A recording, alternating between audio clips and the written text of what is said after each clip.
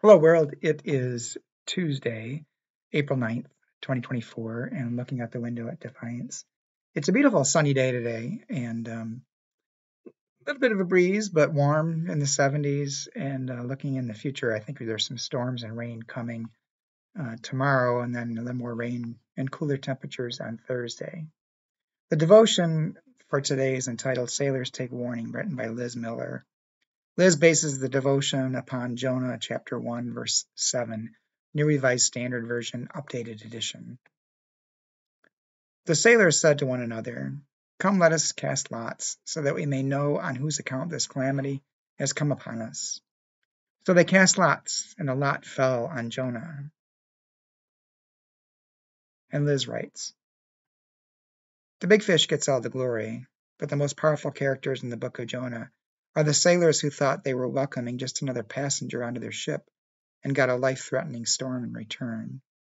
These sailors are the witnesses and near casualties of what happens when someone joins a group, a community, a church, a family, or a ship, with no self-awareness about the baggage they bring with them or the effect it has on others. When faced with the storm that follows Jonah on board, the sailors do not play the blame game or respond with ill-advised, fearful actions. They respond with a level of spiritual maturity that I can only aspire to. The sailors each search their souls to make sure they are not the cause of the tumultuous sea. They invite Jonah to join them in the soul-searching. When Jonah is revealed to be the cause of the storm, the sailors respond with curiosity and ask to know more about Jonah's background. They ask Jonah how he thinks the storm can be calmed, including him in the problem-solving even when he is the source of the problem. When Jonah says the only option is to toss him overboard, the sailors still resist and attempt a more peaceful solution. Finally, the sailors desperately pray to God to not allow them harm someone. Their prayer is the cry that lands Jonah into the mouth of the big fish, who became the timeout vessel he needed to deal with his baggage and get right with God. The fish gets the glory, but it was a community of sailors who cared enough to get him there. And the prayer.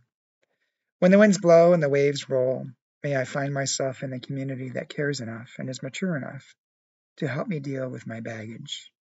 Amen. Well, a couple thoughts that occurred to me while reading this were how important community is for our mental health. We don't often realize when we're having mental or emotional difficulties. Sometimes we are, sometimes we're not. And the community around us can help us find that the help that we need, and to help us perhaps see that maybe things aren't as bad as we feel they might be. They might help us to find the thread that we can hang on to, and help us find the help that we really truly need to get us through and around the problem.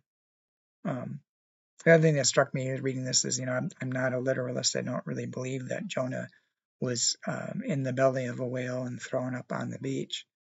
But I think the story is a parable about needing time alone to rethink decisions that we've made, to look when things are not going the way we planned, to pray and to think about what direction we might need to take to assist with change occurring in our life and in the world.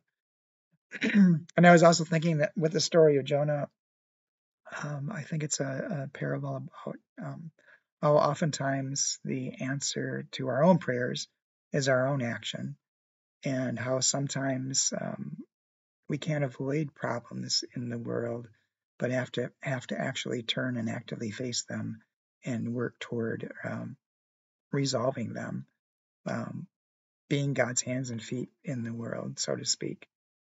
Anyway, those are my thoughts and impressions of this devotion, and I'm sure you may have some different ones, and that is the nature of a devotional. So hope you have a good day, and hope to talk to you again soon.